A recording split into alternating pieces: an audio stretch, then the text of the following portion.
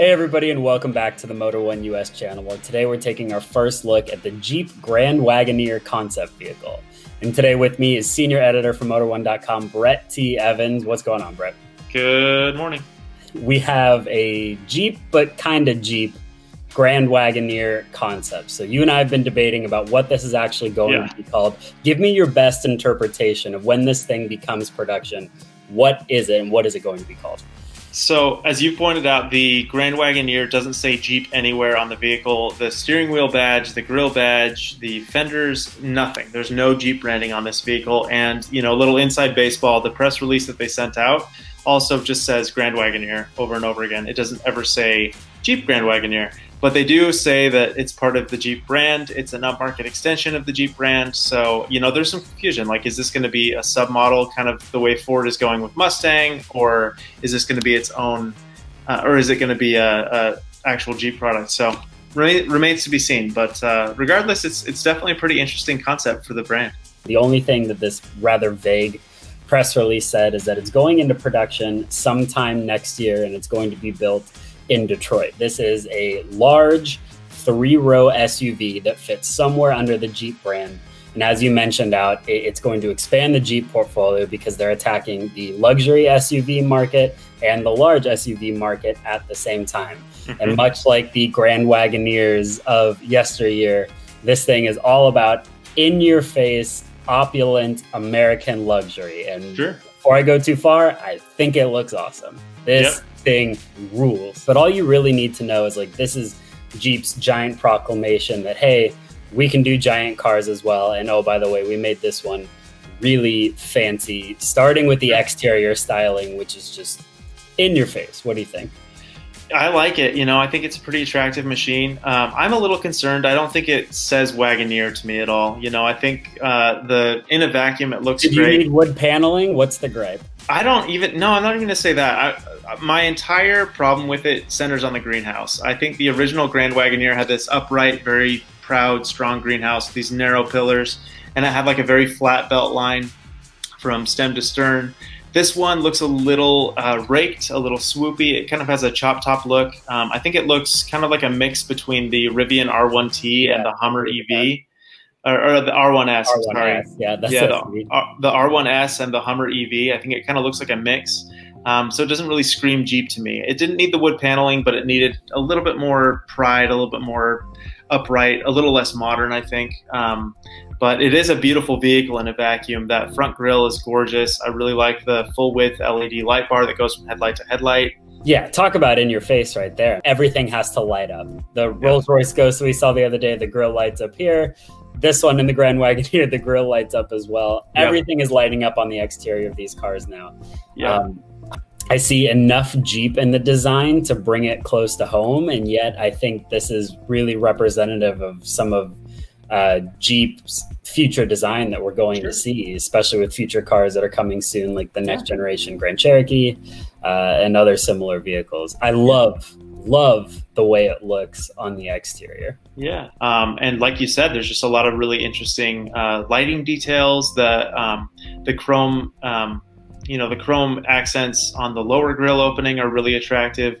The rear end looks great. It's again got a full width LED light bar in back that looks like it's interrupted just by that little rear view camera, but it's just a really interestingly styled, detailed vehicle. In terms of powertrain, we don't know much. There is mention of plug-in hybrid technology, so we can expect that this is going to have some sort of PHEV setup, maybe a full electric version somewhere down the line, but that's pure speculation. Yeah, I think a safe bet is, I wouldn't be surprised if this shares a lot of its structure and powertrain with the Ram 1500. So I think you can probably pretty reasonably expect maybe a V6, base V6 with e-torque mild hybrid, and then almost certainly that 5.7 liter V8 with e-torque. And then you could also probably plan on seeing a plug-in with the V8 that would probably give it, you know, Aviator Grand Touring levels of power and torque. So it should be a pretty impressive vehicle from a powertrain standpoint. Like you said, there's just a ton of question marks, but one thing that's all but certain is that it will probably be electrified, and it will be pretty good off-road, even in spite of its premium styling and luxury. That brings us to the interior of this vehicle, which is actually the best part about it. I mean, Agreed. Holy crap. Agreed. This is better than anything Jeep has done in a very long time. Those of you that want your wood paneling, we got your wood paneling, but it is all over the interior instead.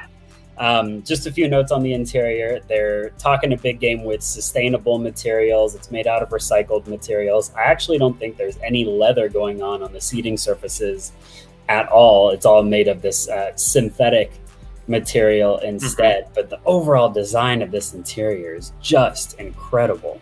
Yeah, I couldn't agree more. I love the 2-spoke steering wheel. That's kind of a fun retro callback. You know, there's screens galore. There's Holy screen, Batman.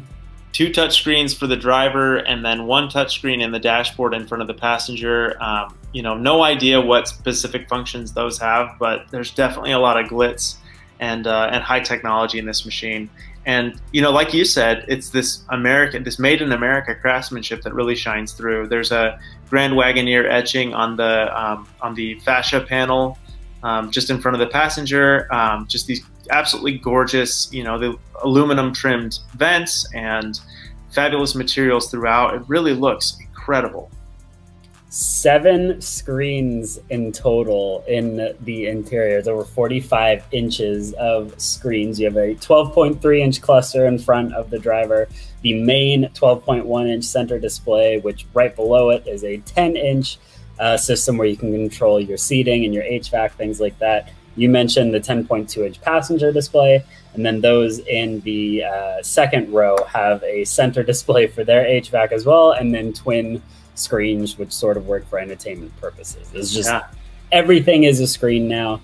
I wonder if that passenger one in particular will make it to production.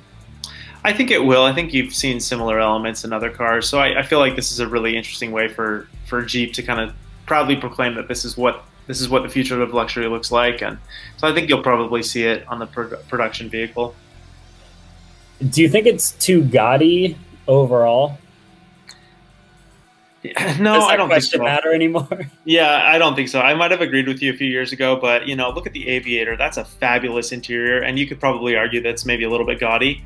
But I think if they translate this concept over to production, and if they nail the materials, I don't think it matters if it's gaudy or not. If it's designed and built well, I think it'll be a pretty fabulous place to spend time.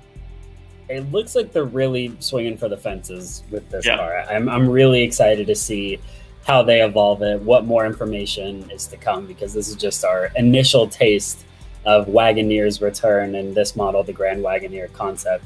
But we look forward to hearing more in the future. Until then, Brett Evans, thank you for joining me. Yeah, it's good to be here. And thank you everybody for checking out the Jeep Grand Wagoneer